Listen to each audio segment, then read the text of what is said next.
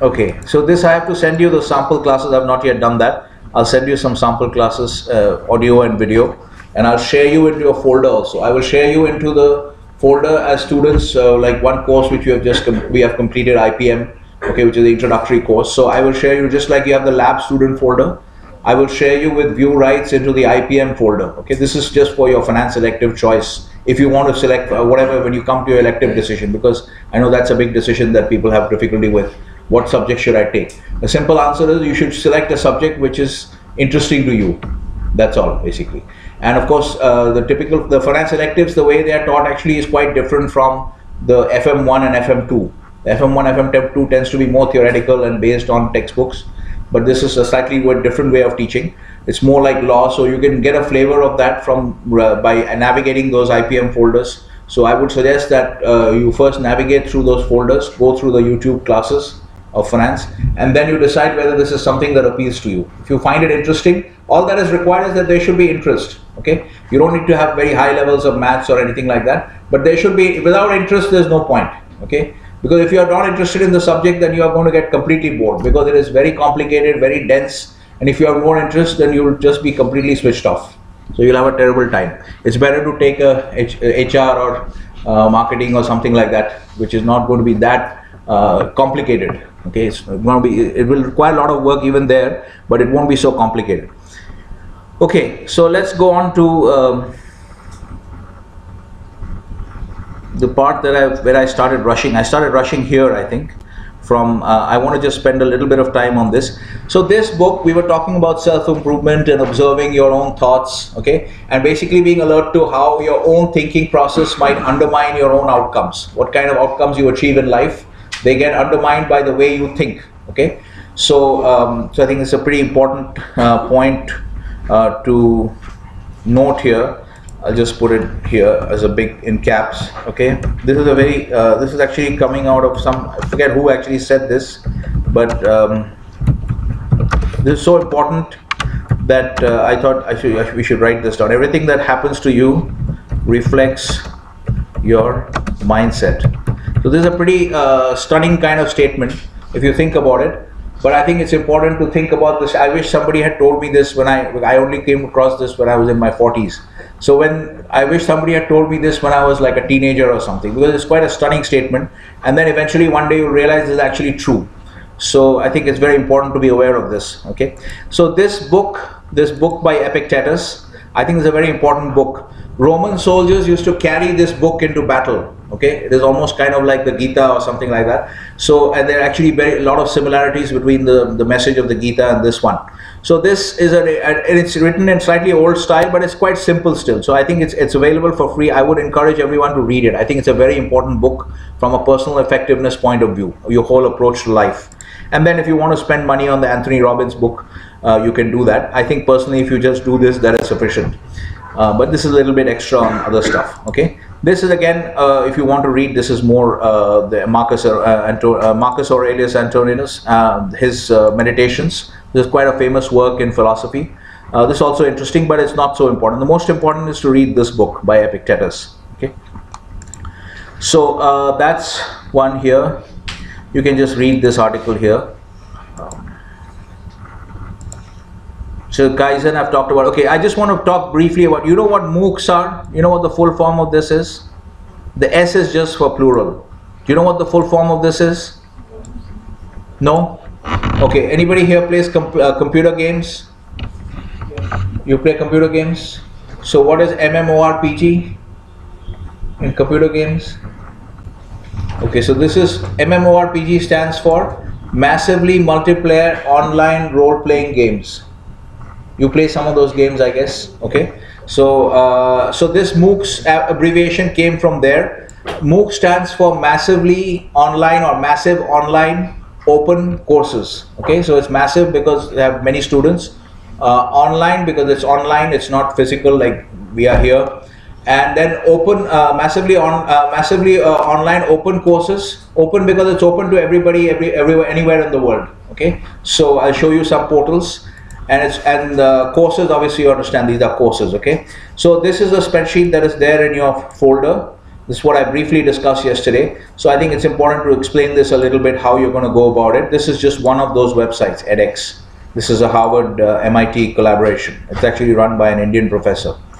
Okay, so this, if you take edX, if you just take edX, I put the important ones in blue, cyan actually. So this is also important. Khan Academy is actually very good for maths and stats.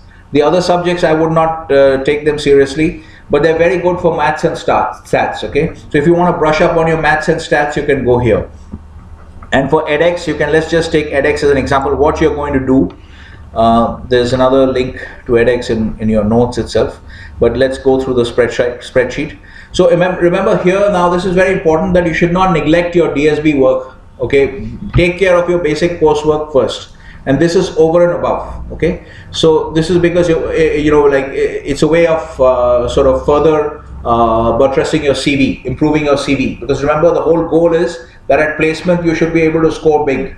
You should be able to blow away the companies at placement. Okay, so one of the things that I don't know why it's taking so long to open. Let's click here and see what happens. This is better.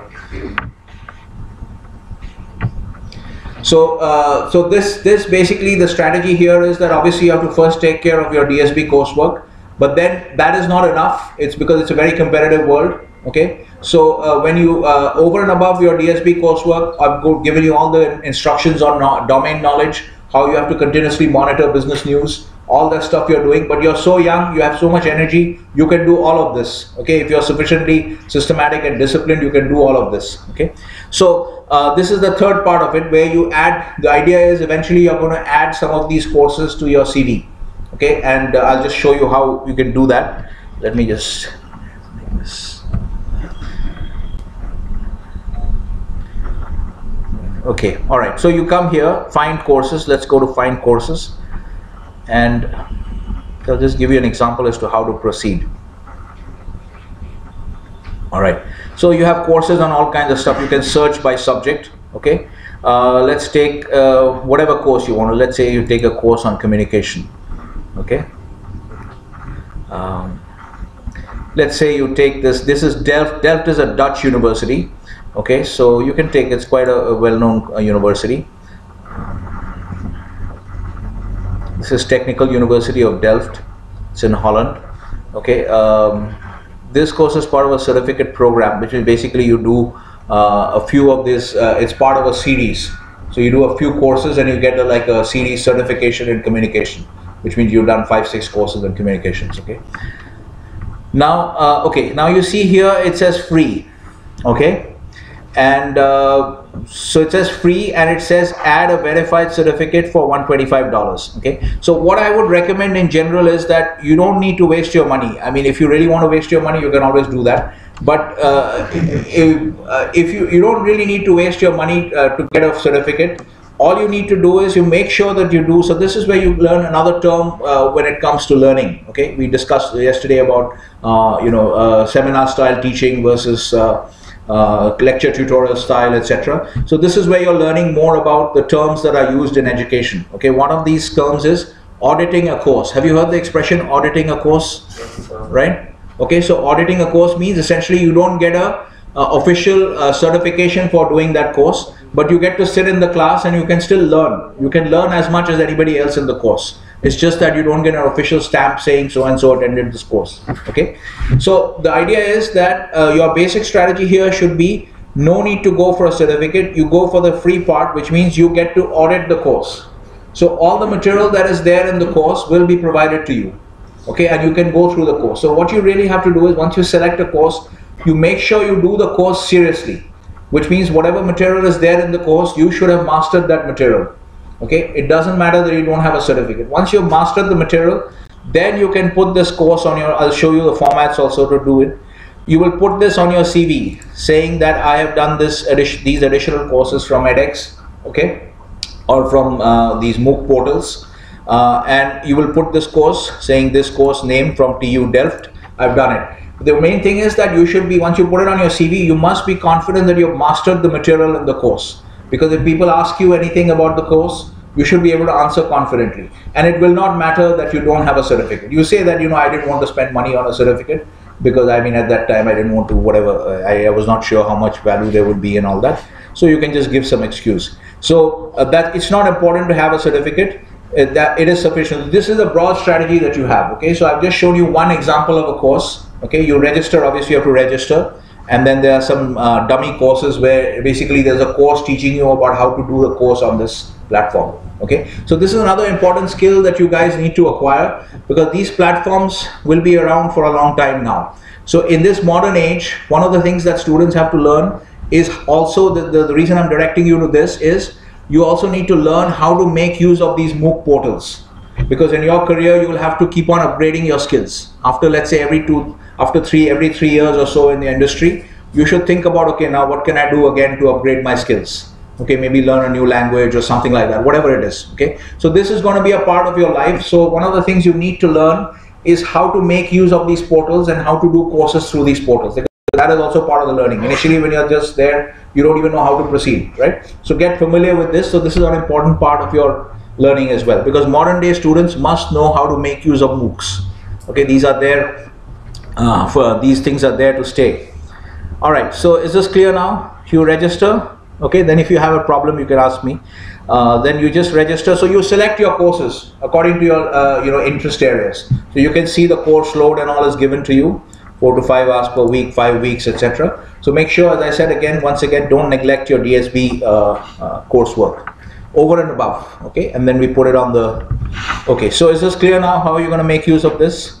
Okay, and then there are some other resources that are put here. You can actually explore them if you want. Okay. So I'm going to just close this.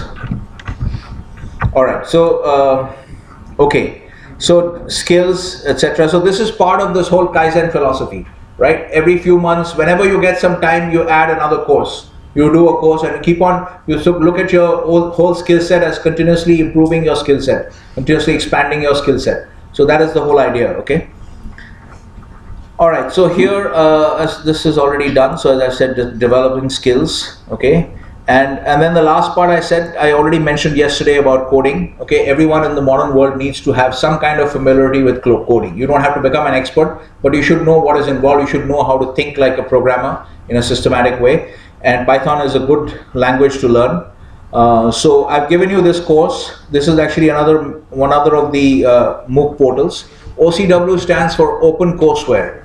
It's an MIT website where they make all the MIT courses available for free. All the course material. So if you go here, they will direct you once again to the MOOC portal. Okay, this is one of the famous courses of introductory. Yeah, you can come, but you won't get attendance. Okay, so your choice whether you want to attend or not. Okay, so this is a basic course. Now you see, when you go to this course, you can obviously get the lecture videos and all that stuff. And then here it says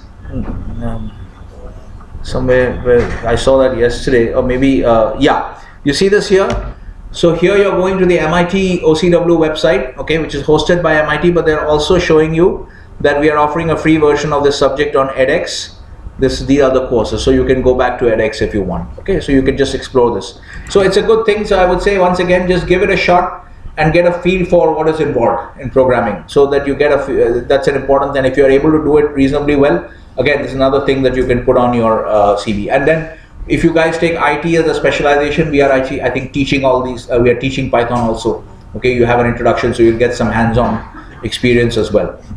So it's a good idea to try and do this before you get to your second year, if you want to take IT as a specialization, before you get to that stage. Okay, so that's another idea. Okay. All right. So here, I think this finishes our introductory Unit 0 discussion. Now we can go on to.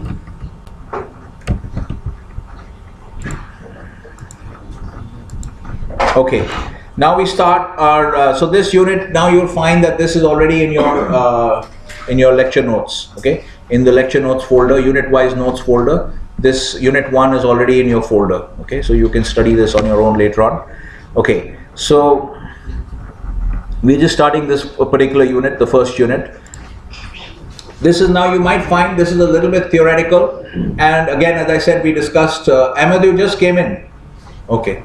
So you might find this is a little bit theoretical, and you might get a little bit bored. But as I said to you yesterday, everything is not, every type of material is not conducive to the case method, okay? So we should use the method which is the most efficient for that type of material, okay? So some of the theoretical material, like what we are going to discuss in Unit 1, is not conducive for interactive discussion because it's not efficient, okay? So therefore, you have to make an effort to engage, okay? Whatever I'm teaching you obviously is stuff that you guys need to learn. So you have to see it as this is something that I need to learn, whether it's interactive or, you know, I'm not going to like have balloons and whistles and this and that to try and make it interesting for you. That's not going to happen. So you have to make an effort to engage with the material, okay? All right, so the first thing now here in jurisprudence and legal theory, what we try to do, this is again unusual in terms of what is taught in business school lab courses. In business school lab courses, typically this kind of unit does not exist, okay? Typically it goes straight into a textbook and typical particular areas of the law like contracts, etc. But I put this in because I feel that this kind of basic theoretical grounding is important to understand how judgments, because we are also studying it in a slightly different way. We're going to study judgments. So to understand judgments, some of these things need to be understood, okay? So some of the concepts that we are, so these are just concepts that, so you can look at this, like the first concept that you need to learn is the difference between normative and positive, okay? So these are just things that you have to internalize and understand the concept, okay? So there's a nice video here by this Yale professor, Ayres. You can actually see this on your own, okay? You can also look at you got to read all this stuff, okay?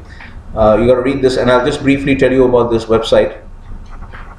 Okay, so you have to read this. I'll explain to you briefly. So the way it works in class is that I will briefly explain to you the gist of these concepts, okay? And then you have the notes, you study them on your own, when you have to go back and revise. And then if you have any particular problems, any part which you don't understand, then you have to ask me, okay? Then I'll explain it once again in the class, okay? Yeah. Yeah, you want to switch off this light? Yeah, I just hope come and try. I just hope I should be able to see my keyboard. Maybe I need a little table lamp or something like that. I'll ask Lalita to give me a table lamp. Yeah, that's fine. Yeah, I think this is better. You should be able to see it. I was also feeling that it was too bright. Okay, right, guys, so the first point is normative versus positive. For that, you're going to listen to this video on YouTube. You're going to do that on your own. This also you're going to read on your own. I'll explain the concept. And let me just tell you briefly about this particular website, okay? Positive versus normative here. And then before we get to this discussion, let me just explain about this website. Now, you guys are learning economics, okay? You have some courses on economics. I think you're doing ME now. This is the first economics course you're doing. Okay. Now, in most economics textbooks, economics is taught as a very mathematical subject, okay, with a lot of calculus and stuff like that. So, I personally don't agree with that way of teaching economics because I don't think it's appropriate. And this is a very interesting website. So, but I think economics is still an important subject. You need to understand the basic principles of economics, okay. So, no matter whether, it doesn't matter whether you go into finance as a specialization or not. So this is a very good website which deals with economic concepts in microeconomics and macroeconomics in a non-mathematical way, in a logical, intuitive way. Okay, so I think if you want to learn, this is another way to learn economics. So I would encourage everyone to make sure that you, of course, first, once again, you take care of your coursework first. But if you want to test your own knowledge of economics, okay, you should just bookmark this website, go there and look at the table of contents. And then you can see here all this, you have micro and macro based topics. Make sure you understand this is something that you need to have, like a basic knowledge, just like your accounting, double entry, bookkeeping, etc. These are things that you need to know as a graduating MBA student, okay? So make sure that, so this is a test for you, make sure that you go through this website and you can understand all of the concepts that are written here, okay? There's nothing, no mathematics is used, all logical, intuitive explanations. So you can bookmark this website from this particular link, okay? And so right now we're going to study normative versus positive. Here. All right. Now, okay, so you can study this essentially. So I'll just briefly explain to you what is positive versus normative. Positive, as you can see here, is this font big enough for you guys at the back? Okay. So positive essentially is a statement about what is, okay? So I say that, okay, this building is, LEED certified, or okay, this road is not paved, etc. So I'm making statements about what is, okay, about a state of affairs. And whereas a normative statement is a statement about what should be, okay, like we should have a better grading system, or we should have, the police should not be so corrupt, or whatever, okay, should be, should not be, etc. Okay, these are kinds of statements. So this is the difference between normative and positive broadly. Okay, so you should be able to understand the test that you have understood these concepts is that if you get a particular statement, you should be able to identify that this statement is a positive statement, and otherwise if you get another statement, this should be you will identify it as a normative statement. Okay, or sometimes you can even apply it to discussions, some discussions or debates that you're having. Those debates will be debates about positive issues, or is it a debate about a normative issue. Okay, that is what you should be able to understand. So it's pretty simple. You just need to be aware of the terms. Okay, now look at the first question that we have. Okay, so this is a very famous sort of socio-political debate that is it's a very hot topic in the United States, this whole question of abortion. Okay, so there you have two camps. It's important to understand all these aspects because the US is such a big and important country. It's useful to look at their the issues that prevail there. So pro-life is basically people who are opposed to abortion. Okay, so if you look at the extreme versions of the positions, the extreme pro-life version is that the extreme pro-life position is that life begins at conception, which is what the Pope says. So life begins at conception, so any form of abortion is not acceptable. Okay, so you have some extreme positions of one judge actually who was not nominated for a higher position. He took the view that even a rape victim who becomes pregnant with the rapist's child should not be allowed to have an abortion. So that's an extreme position because that's based on this idea of that life begins at conception, any form of. So we are looking at the extreme positions just to understand the positions. And then pro-choice, again, if you look at the extreme form of pro-choice, means that even one day before the birth of the baby, the woman should have the right to have an abortion.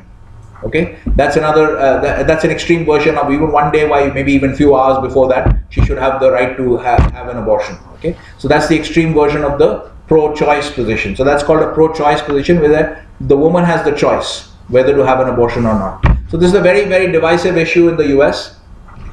So it's important to be aware of these terms as well. So now, is this, what do you think? Is this a normative debate or a positive debate? Normative?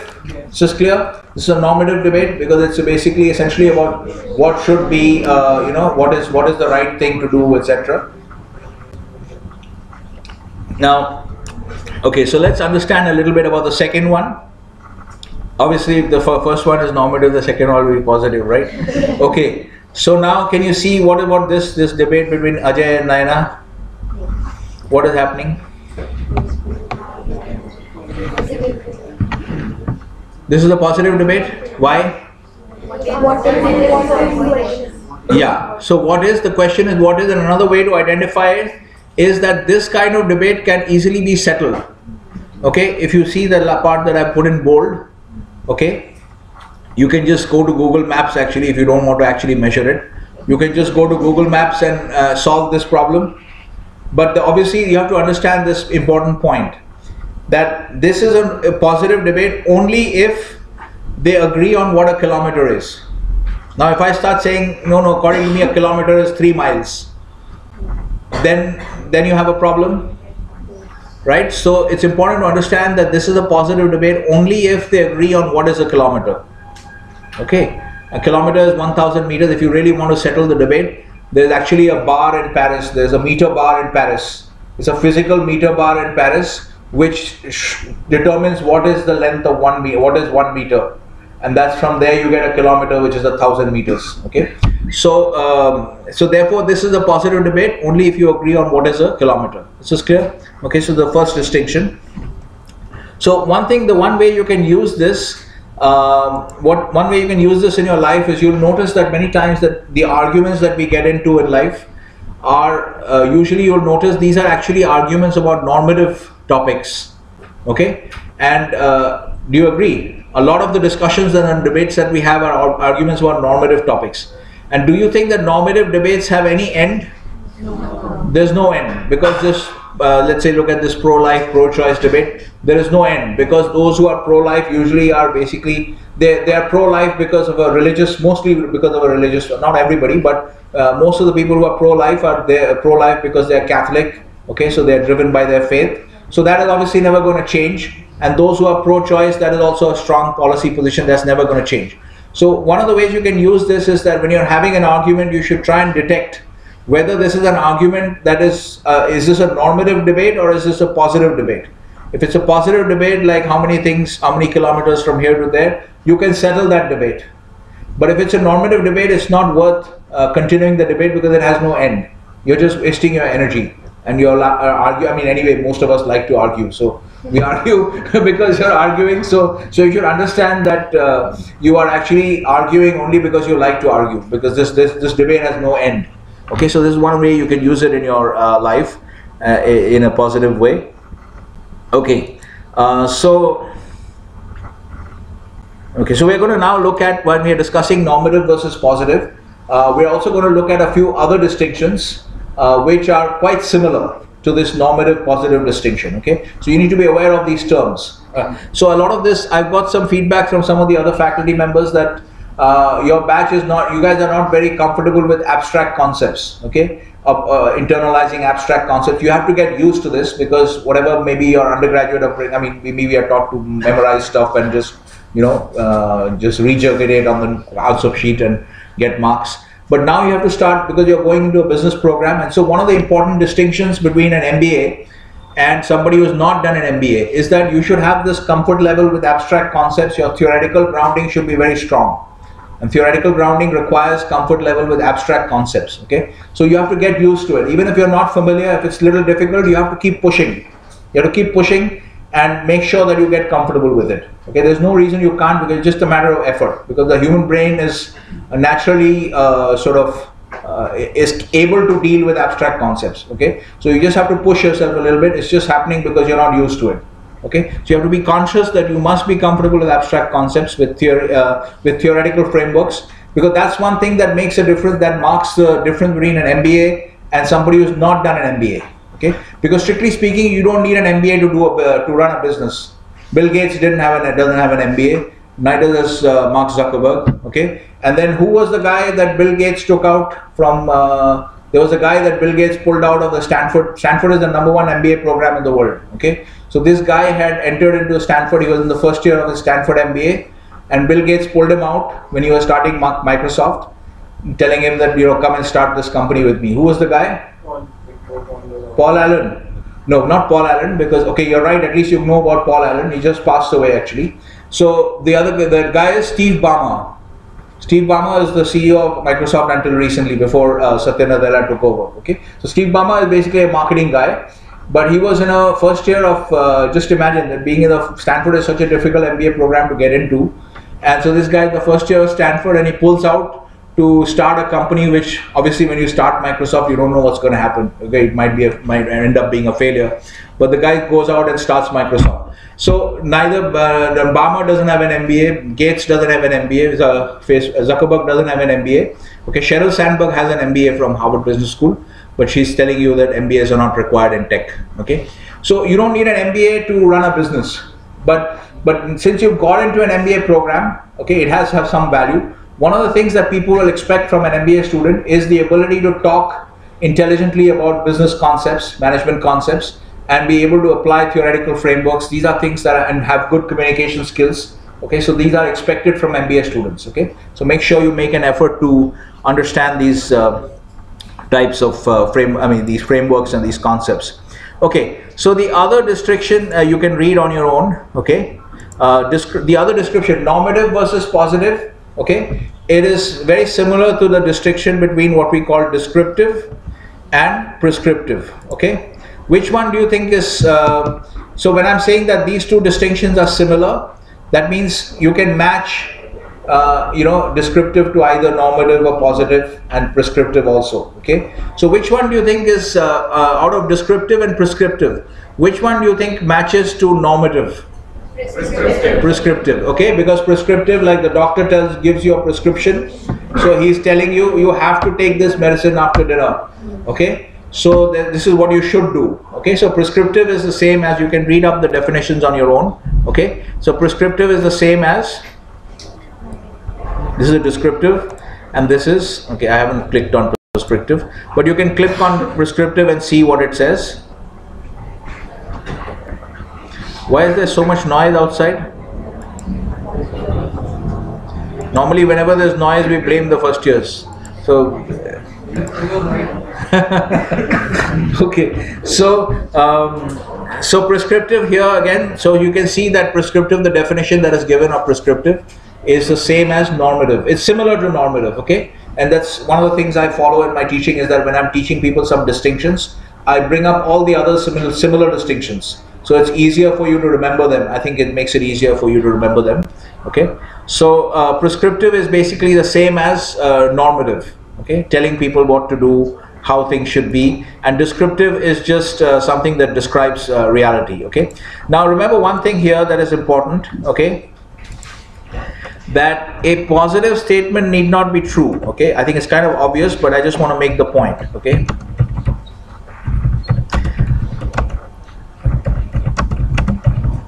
Need not be true, okay? Just has to be, I just want to hammer home this point, it just has to be sort of verifiable, or another term that is important, falsifiable, okay? You understand this? So if I make a statement that, say, Roger Federer is less than 6 feet tall, is this a positive statement or a normative statement? Positive. The positive statement, but it's actually not true, because he's actually more than 6 feet tall. But the point is that a positive statement does not have to be true. It just has to be something that can be verified or falsified. Okay, it has to be in that nature. So when I make a specific statement like this, you can obviously test it. Okay, you can test it. A statement that can be objectively tested and verified to be true or falsified. Is this clear? So a positive statement need not be true. Okay. All right. So here there's actually this falsifiability is also an important point. I think I'm going to just add this here. We may come back to it, so just save time. Because there is a link here. So, okay, so descriptive versus prescriptive, okay, and the other distinction is here, that is morality or ethics versus legality, okay. There's another distinction again which is similar to normative versus positive, okay. That is, you understand what is meant by morality? You say that something is immoral, something is unethical, okay, and then there's a distinction between what is legal and what is what is legal or illegal, and versus what is moral or amoral, okay, or immoral, okay. So that is again, once again, can you see that it's very similar to normative versus positive, okay, especially the morality and the ethics part. I may say that certain things, if you are selling somebody something, if you are maybe suppressing some information, okay, you're selling something to somebody, it may not actually be legal because the law may not have provided for it, but it might be considered unethical, okay, because you're deceiving that person, okay. So so in that sense, again, if you're saying that something is immoral, it's kind of, what is it similar to, positive or normative? Normative, right? So you're saying that you should not behave in this particular way, okay. And legality is, well, not so similar to being a positive statement, but once again, it's kind of similar because it's written down in the law, and the law says that, you know, this is what, it's a little bit outside the law, so that's similar to the positive element of it, okay.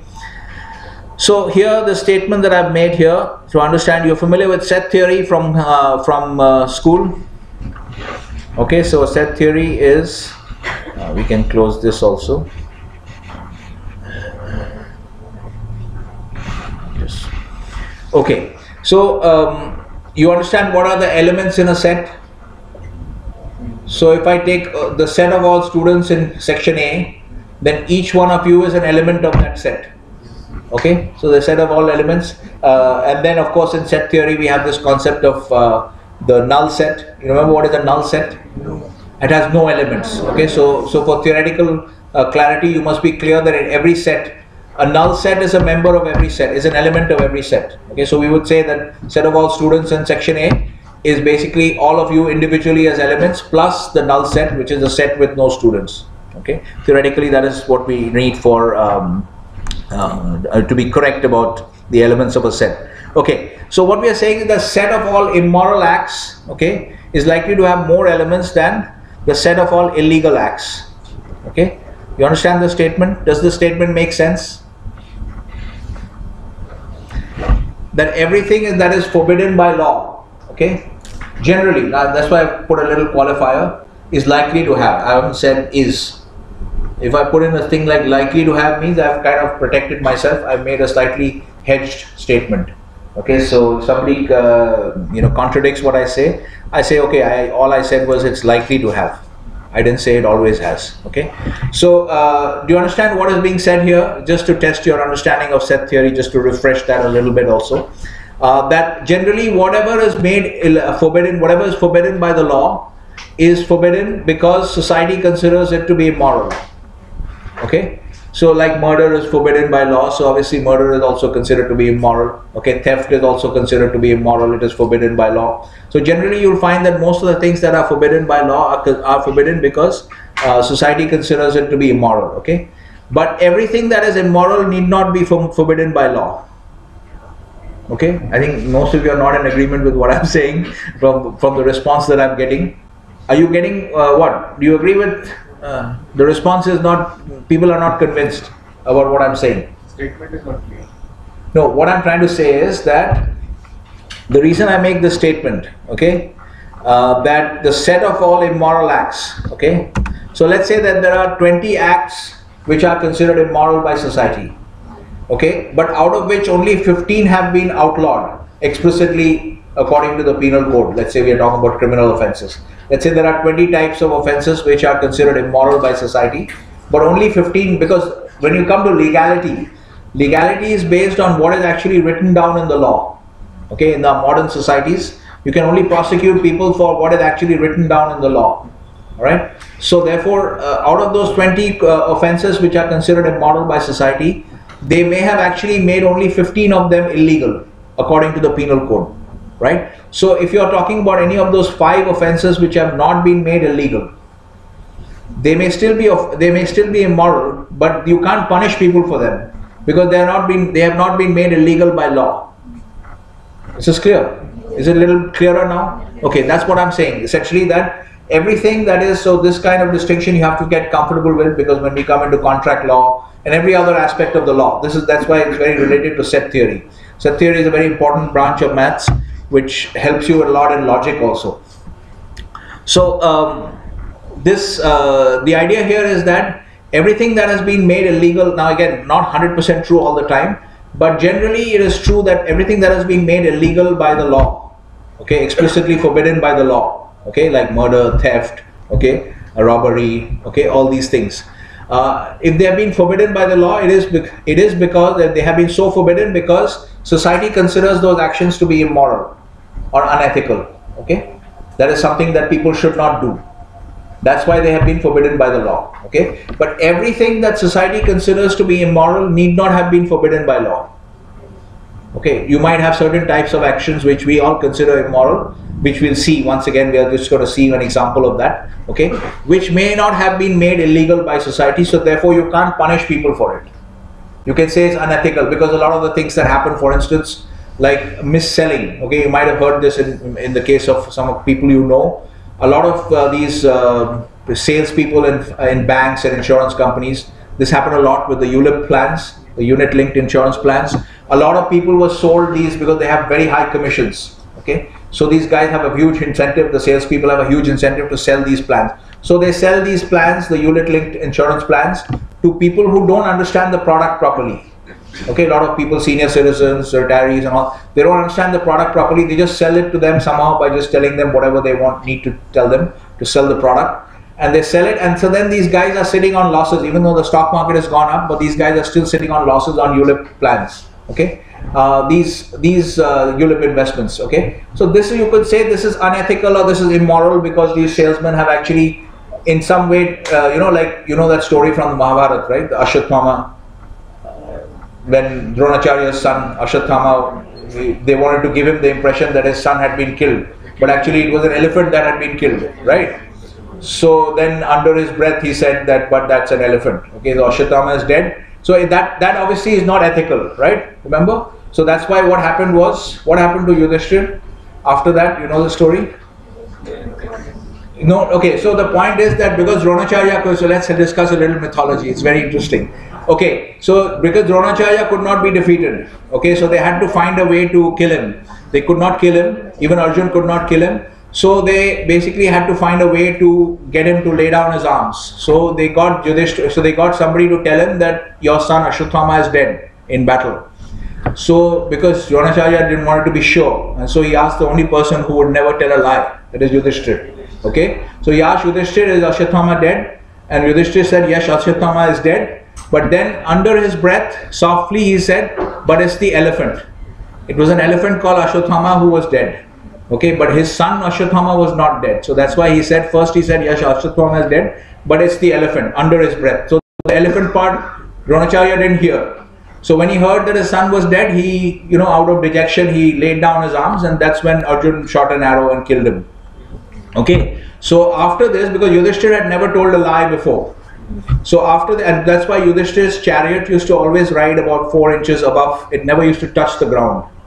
So that's after this incident, his chariot came down to the ground and it used to always run on the ground. This is what happened to him after this particular incident. And that's why he had to actually, when they all went to heaven, right? That's why Yudhishthira never went to hell. All the others went to hell for a while. But Yudhishthira had to actually do a conducted tour of hell and see all his brothers and Draupadi suffering. Because, and why did I have to do this? They mentioned this incident, that you had told this lie, right? So anyway, this is fascinating stuff. So mythology is just fun to discuss. Okay, but anyway, you learned a little bit about our mythology, right? Okay, guys, so is this point clearer now? Yes, sir. That morality versus legality. Generally, whatever is illegal is considered immoral. Okay, but everything that is considered immoral may not have been forbidden by society explicitly, and we see an example of this. Okay, and this will also help us to read, learn how to get to know how to read statutes. Although this is a penal statute, and we are only concerned with business law, but the statutes are written in the same way. Okay. This also happened with the case of ICICI Bank when they distributed a lot of credit cards to people, which were thought will be a profit, but eventually it came a loss because people left their houses, ran out by taking the credit cards, and the company had to face a lot of losses because of that. Okay, I'm not familiar with this particular incident, but yeah, all these cases of unethical behavior, which you would all consider unethical behavior, but you can't always punish people for it, because in our modern societies, you can only punish people for explicit breaches of the law. That's why it's so difficult to get a lot of people who clearly are criminals, but you can't really get them because you have to get them on a particular violation of a section. Okay, so let's look at a particular section now, which this section has actually recently been overturned by the Supreme Court. You might have heard of this judgment. Okay, but we'll study it anyway because it's a complicated kind of section, and it will get you familiar with this idea of morality versus legality. Okay, so let's read this section, which is 497 of the IPC. So remember, very recent judgment has actually okay, so let's read this judgment and let's try to see. This is how normally judgments are written. Okay, now you read this judgment. Now I'll ask, then after that I'll ask you some questions. Okay, so read this judgment. Sorry, not the judgment, but the section. This is 497 of the Indian Penal Code. The Indian Penal Code is one of the most voluminous and comprehensive penal codes in the whole world. It was written by a Britisher called Charles Macaulay. Okay, it's a huge piece of legislation. You can already see it's got over 500, I think 530 or so sections. So read this, then we'll discuss some questions.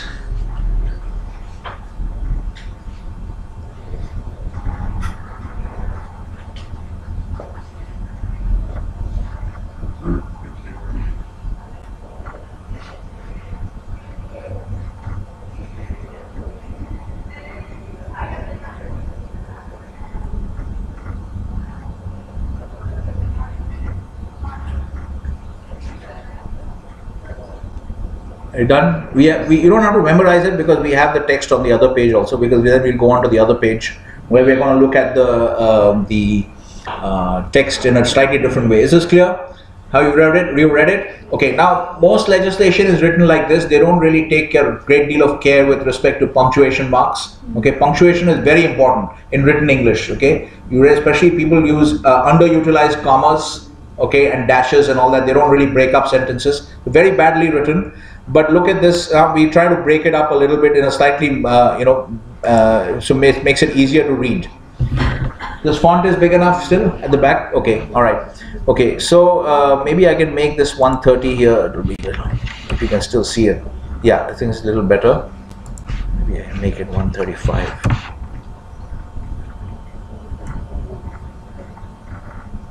Okay, this is even better. Okay, so now let's read this 497. Now you see what I've done. I've broken up the section. Okay, and the part which deals with the punishment, I've just made it very small because we are not really concerned with the punishment. But we should be aware that this term also exists. Maybe we'll just make it back into the same font size so that.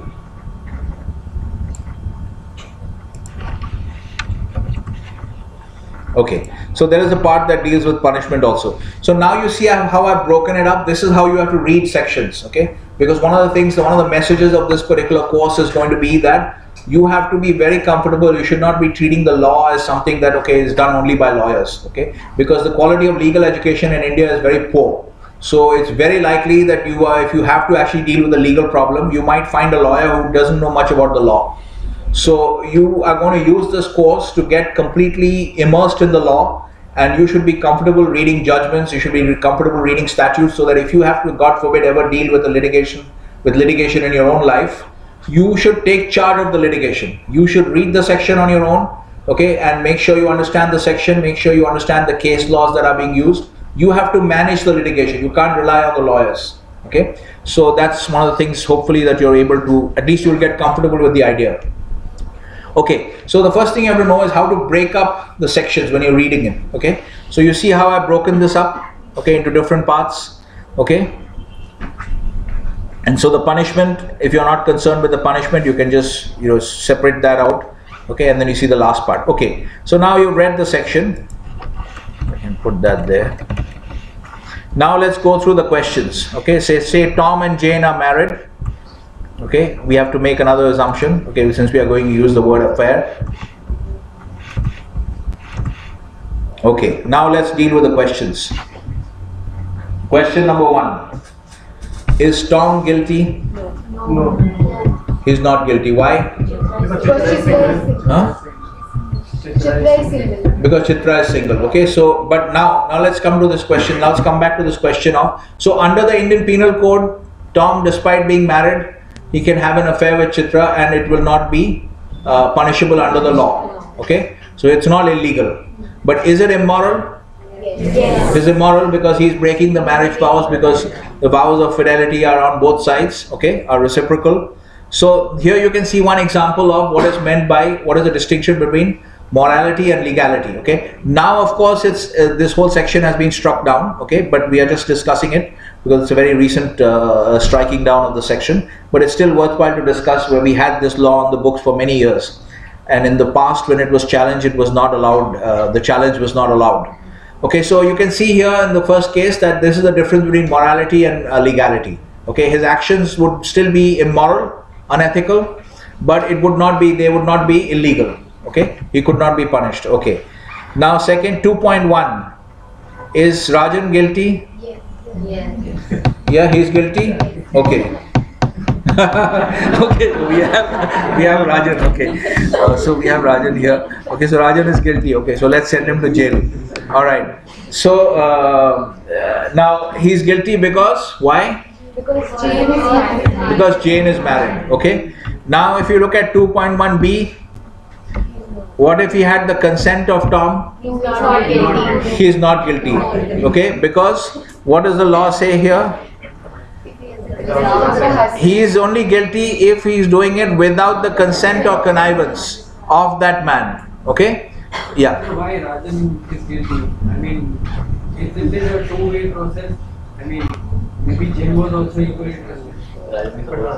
No, you're saying that Jane was also she initiated the affair. Since they both have an affair. Yeah, so Jane was also a willing participant, is what you're saying. Yeah, I'm assuming Both are willing. Okay, we come to that now. We'll come to that a little bit later. But I think here you have to also understand, here we are asking from a legal point of view. Most of these questions are from a legal point of view, and sometimes I'm asking you from a moral point of view. But I think you're talking more from a moral point of view at this stage. You're talking more from a moral point of view, and that's why we are trying to use this section to understand the difference in morality and legality. Okay, that everything that is immoral need not be illegal. Okay, so we'll come to that. You'll see the answer to your question. For the moment, you have an idea that, okay, you probably are mixing up morality and legality. Okay, so at a time you can't mix up both. Obviously, the first approach has to be on the legal grounds. You can only prosecute people in modern societies, in the modern Western societies. We are also a Western style society because our legal system comes from England. So in these kinds of societies, these modern Western style liberal democracies, okay, like India, US, UK, Canada, you can only prosecute people for explicit violations of the law. You can't just say, okay, I don't like the color of your tie, let's put him in jail. Okay, so that you can do in certain other countries. Okay, but here you can't. So is Rajan guilty under law? He is guilty because he has had an affair with a woman who is married. Okay, this is clear. That's why he is being caught under that provision. Now B is, what if Rajan had the consent? In that case, it's not. Okay. Now again, here you can once again bring in the element of morality. Do you think that if just because he has Tom's consent, is that legal, or I mean, is that moral or ethical? No. Okay, it is not moral or ethical, but it does not seem moral or ethical to most people, but it is legal. Okay, so once again you can see the distinction between morality and ethics on the one side and what is legal or illegal on the other side. Okay. All right. Now then the second 2.2. Okay. Now this is coming to your question. Okay. If you see, the answer to your question was already in the last part of the section. The last part of the section, which I've broken up again as a separate component, which is that in such case, that is all cases which are deemed to be cases of adultery, the wife shall not be punishable as an abettor. You know what an abettor is? An abettor is somebody who encourages somebody to commit a crime. Okay, so if I tell somebody, like, go beat up that person, and then they go and beat up that person, that not only the guy who beats up the person will be, not only will he be punished, but I will also be punished because I have abetted him to commit the offense. Abetting means encouraging a person to do something, and usually it's used in the context of illegal actions. Okay, so you have that's why you have this thing called abetment to suicide. That's so in many of the cases where a wife commits suicide, the husband is charged with, like what is happening in the case of Sashi Tharoor. Okay, so I think there may be some other sections also, but I think one of the obvious cases is if she's doing, because we don't even know for sure whether she's like, that's a case of suicide or murder. That's also not clear. But if it's a case of suicide, then he could be charged for abetment to suicide. That means he must have made her life so miserable that it drove her to suicide. So that's an offense under the Indian Penal Code, abetment to suicide. So that means you're essentially pushing the person to do something which is illegal. Okay, in this case. So abettor means someone who encourages the actor to commit the offense. Okay, does not himself commit the offense, but he encourages them to commit the offense. Okay. All right. So in this case, it says, in such case, the wife. So in all cases of adultery, the wife shall not be punishable as an abettor. Okay. So it's a blanket provision, which means whether the wife, obviously your statement is correct, because if they had an affair, okay, and then as it says here that such sexual intercourse not amounting to the offense of rape. So there's no allegation of rape, they had an affair, that means it must have been consensual. Okay, so the wife is also a willing participant, but it clearly says here in a blanket provision, the wife shall not be punishable as an abettor. Okay, so essentially here, so that's why what you're saying, morally, ethically it's correct, but legally it's not correct, because the law has given an escape clause there. The wife shall not be punishable as an abettor. So law has made men are always right. Sorry? So law has made men are always right. Yeah, you could say that. But now this provision has been struck down by the Supreme Court very recently. Okay, it's been. I'll give you the link also where that judgment is discussed. But very recently it has been struck down as being unequal. You can already see here that it's unequal because the husband was allowed to cheat on his wife, and there would be no punishment as long as his lover was not married. Okay, but the wife was not allowed to cheat on the husband with another person. Okay, because the other person, her wife's lover, would be punished, but the husband's lover would not be punished. So there is asymmetric treatment of the sexes. Okay, so this is happening because they're actually very old. This is the British era law. Okay, obviously penal code comes. It's written by the British. This obviously was written in those days, but now in England also this is not an offence. In most of the modern Western countries, adultery is a private wrong, it's not a public wrong. Okay, so we are not, the penal code, it should not even be in the penal code, because penal code is concerned with things that cause consternation to people around, general public. Okay, you go around, destroying property, a gang of people is going around destroying everybody's property. That's a public offense. So that's why we punish those kind of things. Adultery is really between the husband and the wife. It's not really concerning, it doesn't concern anybody else. So anyway, so this has been struck down, but the point is to understand here, to see the section, to see how sections are worded, because every section, whether it's civil law, criminal law, will be worded like this. Okay. So you get comfortable with the wording of sections and you learn how to break up the sections. When you read the sections, you have to break it up to make it, more sort of intelligible, because they don't use proper punctuation. And then to understand also the difference between legality and morality. And so when you're discussing, like what he was doing, that when you're discussing something, when you're looking at something, you should not confuse legality and morality. You have to look at them separately. Okay, you can obviously look at the moral questions, but you have to see, strictly speaking, what can actually be punished under the law. That part also you should be very clear about. Okay. Alright, so this, obviously you can see here what is happening is, here this is a very old law, so it flows from this concept of woman as a property of man. So that's why there's the element of consent. Okay, so if I catch you using my tablet, my laptop, I didn't give you any permission, then I can actually say that you're doing something wrong. But if I gave you permission to use my laptop, then I can no longer say anything because I gave you permission. So it's just basically the idea that, because in the olden days, the idea was that woman was the property of the man, which is what the Supreme Court has now said, that this is not the way to treat. In this modern age, we can't have this kind of law, so they have struck it down. Okay, so you can understand why these kinds of provisions come up. Okay, all right. So this is the case that you guys can read if you want to. Okay, this is the case that came before the Supreme Court. This is 1985, I think. If this case is very old, yeah, 1985.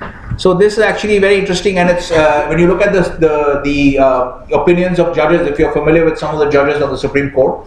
Okay, so this particular here, the author is this Justice Chandrachud. He actually, this is the case. Saumitri Vishnu was a lady, and she, while her divorce proceedings were going on, but the divorce was not final, so she had an affair with someone. So the husband prosecuted that the wife's lover under this section. Okay. So then the wife brought this case saying that this is this violates Article 14. Article 14 is an equality provision in our constitution. Okay, so it violates Article 14, and that's why you see she is the petitioner. Okay, she came with this petition before the Supreme Court, but actually this Justice Chandrachud, he shot down that appeal. He shot down that petition, and he said that no, we are not going to just interfere, and this is the right law, this is the correct law, and all. So this happened in 1985. So this recent Supreme Court ruling where they have struck down this provision, that actually reverses this kind of decision.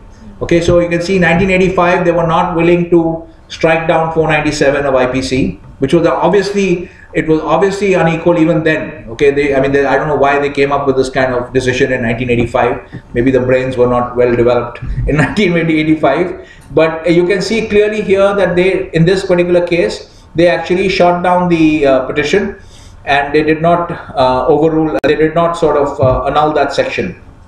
So this woman, so you understood this case, okay, Saumitri Vishnu versus Union of India, where this woman basically, because her lover was being prosecuted under 497, she came to the Supreme Court and said that for the same petition which came this time and which succeeded, but in 1985 it failed. Okay. So the same petition failed in 1985, which is against an attack on 497 of IPC. Now the interesting thing is this Justice Chandrachud 1985, who shot down this petition, but among the judges who actually shot down the 497, so allowed this kind of petition in 2018, his son Dhananjay Chandrachud is on that bench. Okay, so he's on the team of judges who have actually shot down this thing, and his dad in 1985 did not allow the same petition, exactly same petition. And there's no logic actually. If you read this decision, it's really a crazy decision, but it doesn't have there's no logic to it, because it was clearly wrong even in 1985. But anyway, so this is the second decision where, and there was another decision, there's a very famous decision we'll discuss later on, where the same thing has happened, that Justice Chandrachud, his father had ruled in a particular way, but the son Dhananjay Chandrachud has ruled in the opposite way in this modern age. Okay, so this is one example. We can come back. Okay, now one thing here, we're going to use this to learn about something else when you're reading, because you're going to be comfortable with reading judgments. You're going to have to be comfortable reading judgments and reading statutes. So one thing you have to be familiar with is these are called cause titles. Okay, this part is called the cause title. That is this part, Saumitri Vishnu versus Union of India. This is called a cause title. So you notice here that the person who, so with the term that is used here is petitioner and respondent. Okay, so when we say petitioner on one side, on the other side is the respondent. Okay, so these are terms that we use. So on the one side you would have, maybe I can highlight this verses so that you can see the split clearly. Okay, so on the one side you have applicant or petitioner or appellant or plaintiff or prosecution. Okay, on the one side. So applicant would typically go against opposite party. So they have worded it this way. So when it's applicant on one side, the other side would be opposite party. Okay. So applicant happens when you go to places like quasi-judicial forums like the Rent Control Tribunal, etc. Okay, those places you would use the term application. Okay, so you have an application to the rent controller. Okay, you know that we have the Delhi Rent Control Act. Okay, in every state in India, it's all based on the same kind of the same format. You go to the Delhi Rent Control Act, you go to the West Bengal Premises Tenancy Act, or you go to Madras Rent Control Act. All the provisions are very similar because it's based on the same legislation, same model legislation. So you can have applicant versus opposite party. You can have petitioner versus respondent, as you can see in this case. You have petitioner versus respondent. Okay, or you can have appellant. Appellant is person again who is appealing the case. Okay, the person who's appealing is an appellant. Okay, so appellant and again will be matched with respondent. Okay, and then you have, this is what happens in civil cases, you have plaintiff and on the opposite side is defendant. Okay, and in the criminal cases you have prosecution. Okay, which is the prosecution versus the accused. Okay, so whenever somebody is accused of a crime, so you'll have the prosecution will conduct the prosecution against the accused. Okay, so you will have, so in India the criminal cases are all mostly run by there are some exceptions, they're mostly run by the state. Okay, so if there's a crime, if somebody is being prosecuted for a crime in say Pitampura, maybe he robbed a house in Pitampura or something, so it will be state of Delhi versus so and so. Okay, state of Delhi versus the accused. Okay, that will be the citation, the cause title. So is this clear? So when you say, so the way it works is the person who brings the case is mentioned first. Okay, so in this case, since it's a Supreme Court case, so you can actually figure out certain things which will be useful when you're starting to do your judgments. Okay, in the later part of the course, which is, you see here, this is a Supreme Court case, and it says petitioner Saumitri Vishnu. That means that Saumitri Vishnu must have lost in the High Court. Okay, so you come to the Supreme Court after you, certain cases you can come directly, but generally you come after losing an appeal in the High Court. So that means that she must have lost in the High Court, and so therefore she has initiated the motion at the Supreme Court. So whoever initiates the motion is mentioned first. Okay, so you'll have this mentioned first. So if she's mentioned first means, so from this you can understand a few things, that she must have lost in the High Court. Okay, that's why she's brought this thing to the Supreme Court, and that's why her name is mentioned first. Okay, so from the name that is mentioned first, you can see who must have lost in the lower court. Sir, if a case is turned down in the state court and a high court, it is not allowed to go to the Supreme Court. No. Where did you see that?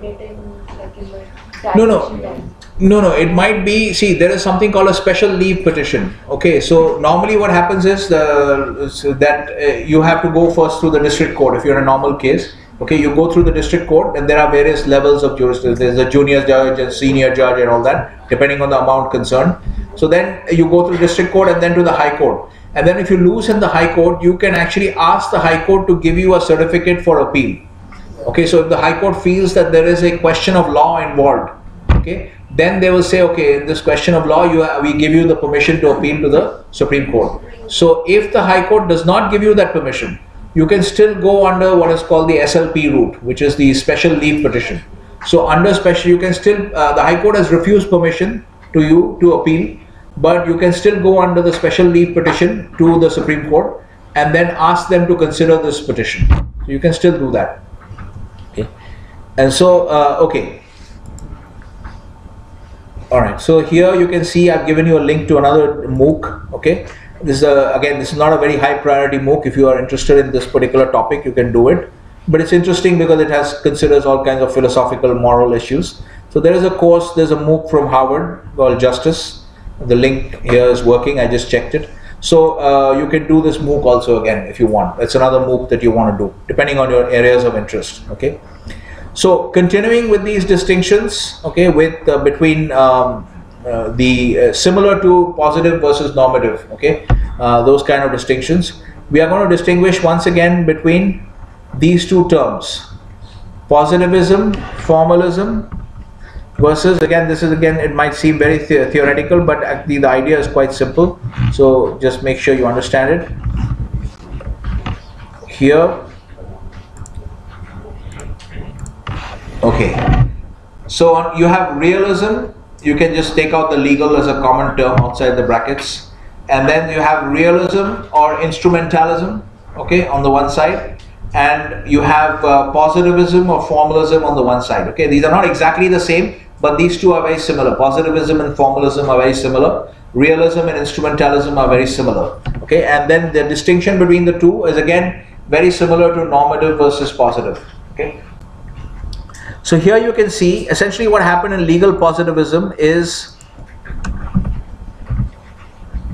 this is actually a movement that started in England. Okay, there's a guy called John Austin who is associated with that. Essentially what was happening is, there was at that time in England, okay, there was in this time, like this, when he was like in the mid 19th centuries, early mid 19th centuries, there was a lot of talk about, you know, people were looking at the law and basically looking at legal provisions and saying, kind of like what you were saying, that no, this is not moral, this is not ethical, this is this should not be allowed. Okay, so they were actually trying to mix up the morality and the ethics of questions with what actually the law was providing for. So they were actually going to the extent of saying that certain legal provisions are not acceptable because they are not moral.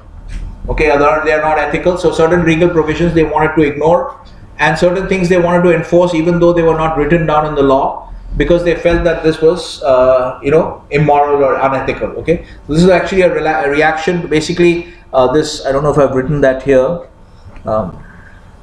It's actually a reaction to this kind of mood that prevailed in England at that time. Okay, so this was known as natural law. I can just write this down here briefly. Reaction to what is called natural law legal theory. Okay, so here what they were saying is that the natural law, the law given by God, this is not moral, this particular legal provision is not correct. Okay, so John Austin wanted to basically complain about that kind of thinking. He was trying to say that don't mix up legality and morality on the one side with don't mix up legality and morality. Okay, so he was trying to say that focus on what is legal. Okay, what is legal is what the law, according to the process that you go through Parliament. You go through Parliament, and then the Parliament decides that certain thing is a law. Then the Queen gives assent to the law. So that makes something a law. Now, when something is a law, then we are not going to be talking about whether the law is moral or immoral. It doesn't matter. What matters is that this is the law of the land. So whatever law has been laid down, that is the law. That is what is legal, and violations of that are illegal. So don't worry about don't bring into this the discussion of what is moral or immoral, or moral or immoral or unethical. So this is essentially what it was. So legal positivism, essentially, it comes from the word posited. Have you heard this word? It's a little bit unusual. Maybe you have not heard about this. Okay, so it's like positing means I say something. Okay, I posit that the earth is flat. Okay, that means I'm positing means I'm putting forward a proposition. Okay, I posit that the earth is flat. Okay, so that's how the word is used. So positivism comes from that basically the legislature with the assent of the Queen has basically said that this is the law. The law has been written down this way, and so then there are no more questions permitted on whether this law is moral or immoral. Whether you think it's moral or immoral, you still have to follow this law. So that's essentially what it was saying. Okay, so again, this seems similar to normative or positive? Positive, right? Because it is actually making you look at what is the law. It is not concerned with whether you consider this law to be proper or improper or illegal You're not concerned with whether this should be the law. You may have an opinion that this should not be the law, but that is not relevant. What legal positivism was essentially saying is that your opinion about the morality or ethical characteristics of a particular law is not relevant. What is relevant is whether this law was properly enacted, went through parliament, got the assent of the Queen, so that now it's a law. Okay, and that's it. So essentially this was a movement against this prevailing natural law theories that were sort of corrupting the atmosphere in England at that time, according to Austin. And he wanted to bring back the focus of society to what the written law says. Okay, so this is essentially what positivism is all about. Okay, legal positivism, and it's very so you can see here that it is very similar to what is meant. What we say is, it is positive rather than normative. He was trying to focus people on positive rather than normative. Okay, and so something that is very similar to legal positivism is the idea of legal formalism. Okay, formalism is again a movement or a judicial philosophy. Okay, which is important to understand in the law. So legal formalism again is the same thing. It basically, if you follow legal formalism, okay, you are someone who believes that the law should be interpreted as it is written. Okay, so whatever the law says, you should follow that. We'll give you an example very soon. And you cannot go outside the law even if you think that that should be done. Even if you think that whatever the law is saying is immoral or unethical, okay, even if you think that breaking the law would actually not following the written law, would be the moral thing to do or the ethical thing to do, you still cannot do it because you are bound by what the written law says. Is this clear? This is the philosophy. This is a judicial philosophy, and we'll see it very soon in this example. Okay, here you can see the theoretical explanation of this. Okay.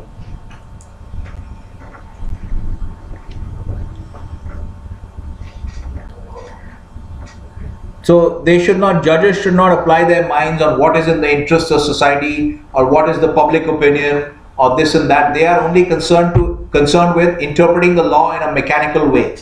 Whatever the law says, you interpret that in the mechanical way and then you pronounce judgment.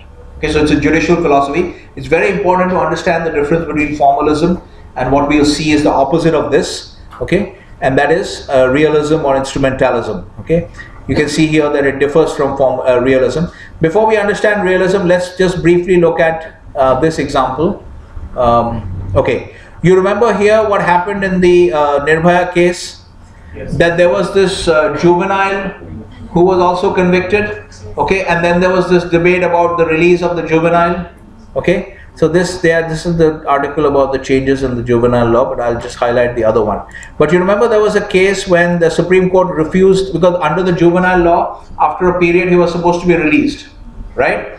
And there was a huge public outcry about this because people did not think that he should have been released because they thought he was guilty, equally guilty, right? So I think the public opinion was overwhelmingly in favor of not releasing the juvenile, right? Public opinion was overwhelmingly in favor of not releasing the juvenile, but you read what the Supreme Court says here. So first here you can see the Supreme Court, this is basically December 22, okay, 2015. So they refused to stay the release, okay. Refused to stay the release means the release was allowed, okay. They refused to stay the release. So what is the Supreme Court saying here? Now look at the second paragraph. You can read the second paragraph. So this is the classic example of what is meant by legal formalism. That the Supreme Court can see, and I'm sure maybe even the judges themselves personally felt that the guy should not have been released. And they were very clear, it was very clear to everyone that public opinion was overwhelmingly in favor of not releasing him. But what the Supreme Court does is here they are following this judicial philosophy of what is called legal formalism. They are following the letter of the law, and they're saying that the law makes it very clear that the juvenile cannot be detained beyond 3 years. Is this clear? Yes. Okay. So this is a classic example of legal formalism. So this is very important to understand because you will see that many of the decisions are being made in a particular way because certain judges subscribe to certain types of philosophies. Okay, mostly this is pretty unusual actually in India because you get a lot of the opposite type of rulings in India now because judges are bringing their own social views into it.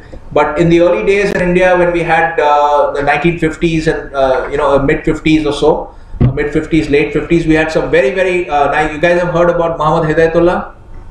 Okay, he was actually a vice president also, but he was one of the greatest judges of India. His rulings, if you read Hidayatullah's rulings, you can do this if you want to improve your understanding of the law and also the English. The English is very good. You can just go and read up, look at Hidayatullah's judgments. Okay, that's your alarm. That's your online alarm, so that I don't detain you. Okay, guys, we can stop this now. Let me first stop the alarm. Where is the alarm? Okay. All right, this is meant to ensure that I don't detain you beyond that exact time and we don't have to track. Okay, guys, so what we'll do is, so you understood legal formalism, we'll continue